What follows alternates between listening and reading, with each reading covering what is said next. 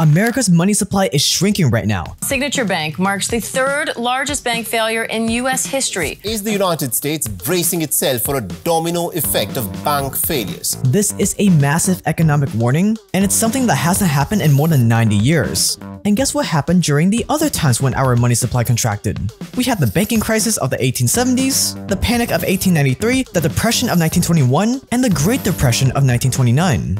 During each of these previous crashes, America faced the horrors of more than 10% unemployment and massive bank failures, which is what could be waiting for us in the very near future.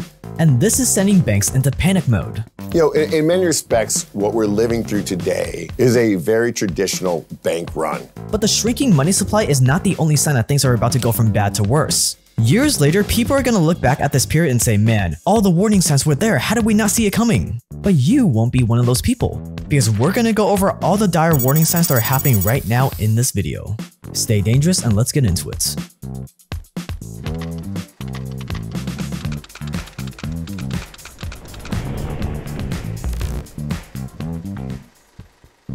To continue making more money and leveling up, I have to be constantly reading books. But the problem is, not all books are created equal. Some books are way more important than others for you. And the way I think about it is that 20% of the books out there will give you 80% of the results you're looking for. So your job is to shift through as many books as possible to get to that 20%. Take this book for example, The Psychology of Money. I love reading money books, but a lot of them are repetitive. I don't want to invest time into reading this if it's not going to help me. So what I did instead is I first went through a summary of the book on an app called Shortform. And because of the summary, I found out that this book actually had a lot of stuff I had not learned yet. So then I bought the full book and read it. And one of the most important points I got from it is about how getting wealthy requires risk. However, once you have wealth, staying wealthy requires the exact opposite, paranoia, which no one ever talks about. And it was all thanks to Shortform. Shortform offers the best book summaries out there on over 1,000 nonfiction books. And what's great is that their summaries aren't superficial. They're actually super in-depth. It's more of a book guide versus a book summary. And you'll find that the key insights you get from reading the actual book, you'll most likely find it in short form. And they even include cool side notes linking to other books that provide counter-arguments, like this note that referenced another book called Anti-Fragile by one of my favorite authors, Taleb. So I highly recommend giving Shortform a try, and if you use my link below right now, shortform.com/JakeTran, you'll get a free trial and $50 off the annual subscription, which is over 3 months free. That means for the price of 1 book a month, you'll get access to thousands of Shortform book guides. Pause the video and go to shortform.com/JakeTran with the link below now. Thanks to Shortform for sponsoring this video.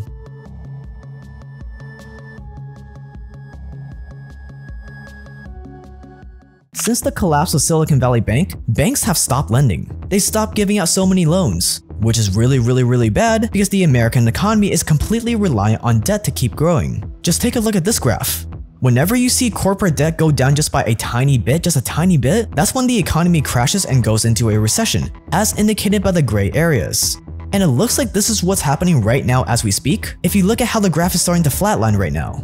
This is because banks aren't lending as much anymore. Quote, commercial bank lending dropped nearly $105 billion in the 2 weeks ended March 29, the most in Federal Reserve data back to 1973, end quotes.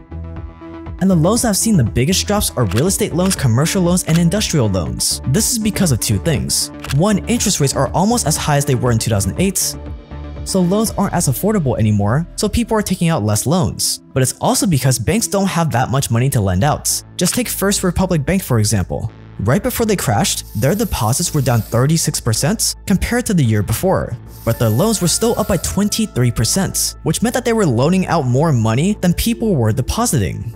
So to save itself from collapsing like Silicon Valley Bank, First Republic Bank has to cut back on its loans to account for those fewer deposits. And First Republic Bank is not the only bank that is doing this. People all over America are moving their money into the big 5 banks like Chase because they're afraid of more bank runs, which is ironically making the smaller banks more vulnerable to bank runs. So these banks are cutting back on how many loans they give out, which means there are going to be fewer mortgages, business loans, credit, and less overall money available in the economy.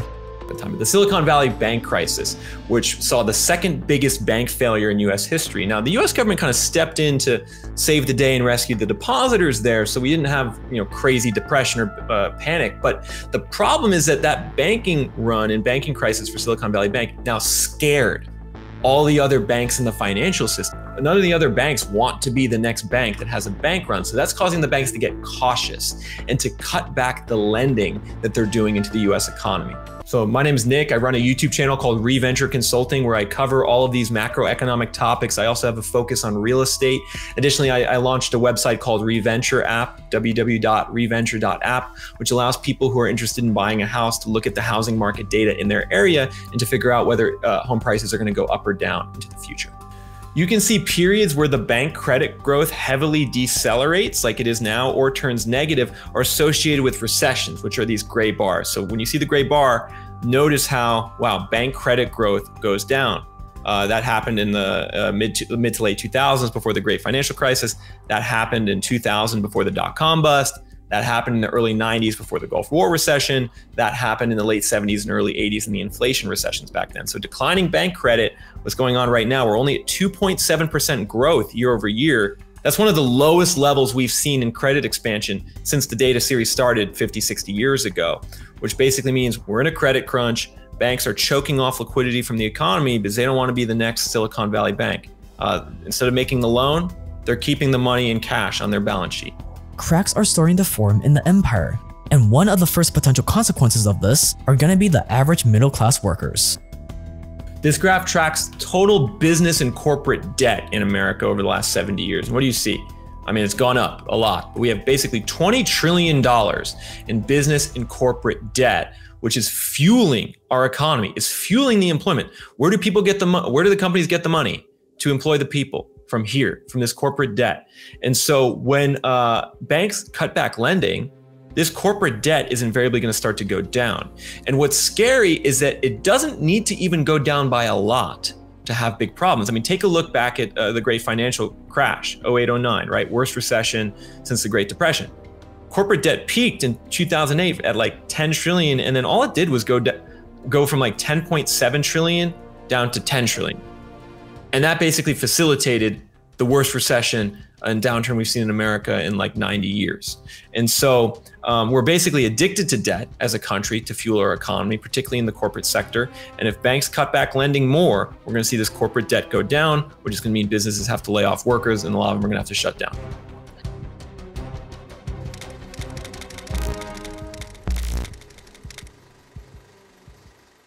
One of the first things a credit crunch affects is employment. If most of America's businesses run on debts, on taking out loans to buy inventory and pay employees, the minute these businesses can't get more loans to stay afloat, they're gonna have to make some tough choices. One, they're gonna have to lay off their least essential employees, or two, they can keep drawing on their deposits and their bank accounts, which is gonna mean banks are gonna have even less money to lend out, which is gonna make the economy go down even more, or three, they're gonna have to take out risky loans at really high interest rates. But whatever the route they choose, the middle class will continue to be squeezed as they always have.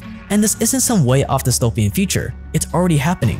Quote, US factory activity contracted in March to its lowest level since May 2020 as measures of new orders and employment retreated, end quote.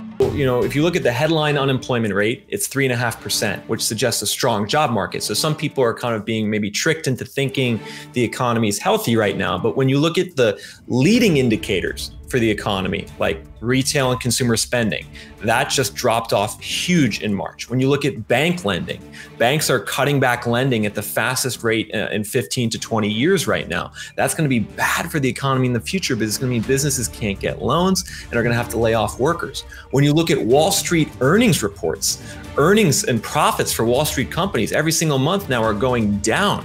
And we're going to have the biggest decline in Wall Street profits and earnings that we've had since the pandemic in the first quarter of 2023, which is going to mean, you know, Wall Street companies lose money or less profit, they're going to have to lay off workers. And so, you know, the leading indicators of the economy are suggesting problems in the economy ahead and that 3.5% unemployment rate is not going to last for very long. And as more and more people get laid off, it will cause a bloodbath in the real estate markets.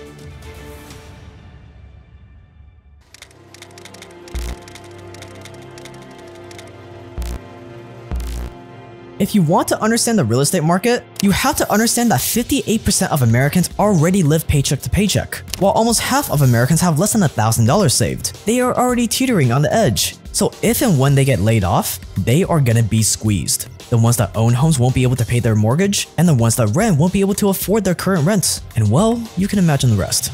So debt to income ratio basically tells you how stressed the homeowner is in being able to afford their payments. And let's just do an example. An affordable debt to income ratio would be 20 or 25%, meaning that the homeowner is only paying 20 to 25% of their income towards their debt payments each month. And the general rule of thumb is like if you're below 30%, you're good. However, the problem is right now, the FHA debt to income ratio in mid-2022 is 45% for home buyers. And so they're on average paying 45% of their income on their debt costs. And that leaves very little wiggle room for things to go wrong, right? Like say their hours get cut, or say they get laid off, or say they don't get the raise they thought they were gonna get, or say maybe their car breaks down and they need to fix their car, buy a new car. There isn't the room there for those extra expenses, and that increases the likelihood and odds that they end up defaulting on their mortgage and then eventually would be foreclosed on. So right now, the US government gives first-time home buyers these very risky loans to buy a house. They typically only need to put 3 to 5% down, and they can borrow so much that they'd be paying over 50% of their income in mortgage interest and debt in a year. And basically these loans now for FHA borrowers are riskier today than they were at the peak of the previous bubble in 2008. So contrary to the conventional wisdom that all the loans in the housing market are good loans this time around, that's not true. There's a lot of risky loans, particularly in this FHA segment where lots of borrowers are actually already defaulting. A scary statistic right now is that the FHA mortgage default rate is 12% right now. Over 1 out of every 10 FHA mortgages in America is already in default.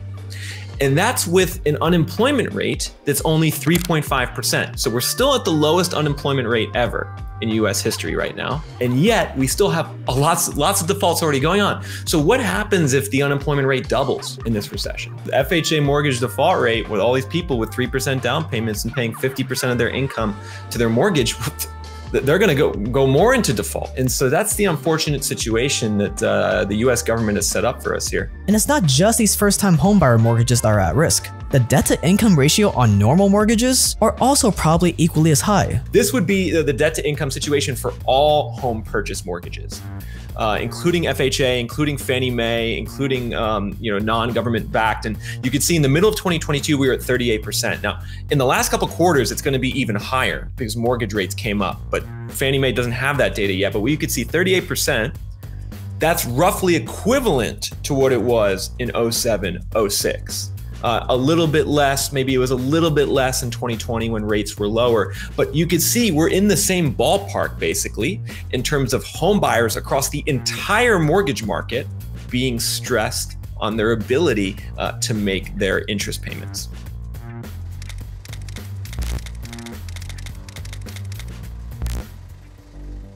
America has kicked the can down the road for far too long. From the zero interest rates after 2008 to the insane money printing of COVID, every time we've postponed the pain, the bubble has just gotten bigger and bigger. So one of two things can happen. Either the government and the Fed find yet another way to kick the can down the road again, or the economy is in for a bloodbath. A bloodbath that those who are prepared will be able to profit from. All we can say is if you're not stacking cash right now, what on earth are you doing?